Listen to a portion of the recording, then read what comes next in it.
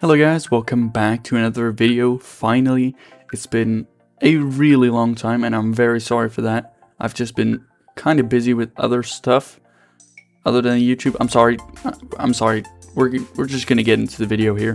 So today I'm gonna show you guys how to install OpenIV, but not like in my other tutorials on how to install Menyoo, for example, which you can also go watch, and I'll leave a link in the description. But unlike those tutorials, this is a really in-depth tutorial on how to install OpenIV specifically.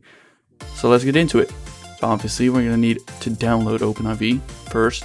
So we're going to go to OpenIV.com. And you're going to get this. This is the OpenIV tool, as you probably know if you're watching this tutorial. So we're going to download it. There it is. And we're going to click it because we want to install it. Now I'm going to choose English right here. Obviously, I'm not Russian, so I'm not going to choose Russian. Obviously, we can close that.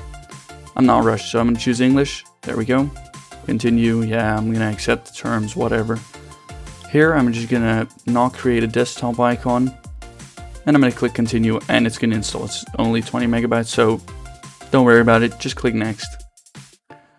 Then it's going to install, and once it's done, it's going to say, I think it's going to say installation succeeded or whatever.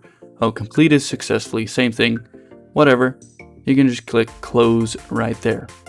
So that was that. So now we can just go fire up OpenIV. So just open up your Windows search bar and press and search for OpenIV and open it. There we go. So we're going to choose Windows right there. And then it's going to say this. Now this is the part where most people run into trouble, because they have no idea where GTA 5 is installed. They have no idea. So, I'm going to show you guys for each platform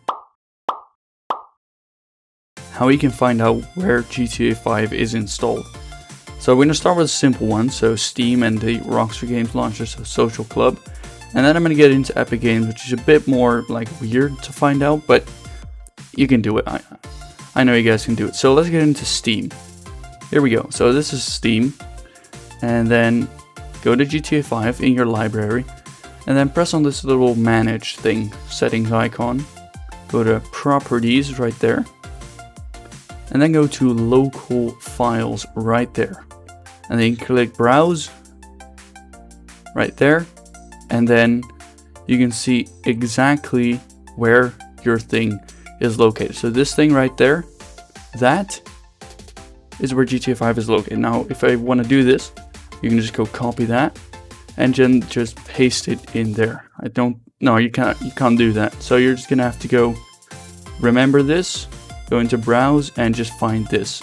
So that's for Steam. That's pretty easy. Anyone can do that. So I'm gonna close Steam right there.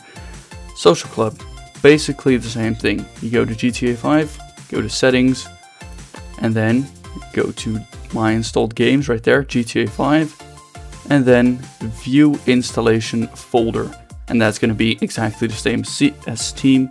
So you can just go into that top bar and find where it is. Now for Epic Games, now this is the thing that's kind of annoying. So we're going to open a file explorer window right there, and I'm going to go to my C drive, so where my Windows is installed. And then we're going to go to view right there and go check this hidden items mark thing right there. Then this thing should show up, ProgramData. I'm going to click on that, and then find the Epic folder right there. And then go to EpicGamesLauncher, Data, Manifests, and then you should just go through each and every one of these to find out which one is GTA 5.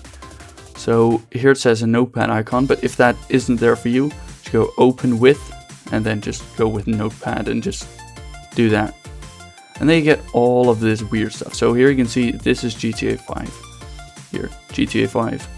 So this right here, GTA 5, is the location of where GTA 5 is installed.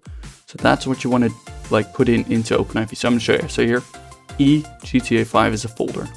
So I'm going to close this, I'm going to browse, go to E, and GTA 5. It's right there, exactly as that file said. So that's it. So this has already mods in it, but For you, it doesn't matter. So once you have the folder, select folder, and then it should say successfully GTA5.exe blah blah blah, and then click continue, continue, and there you go.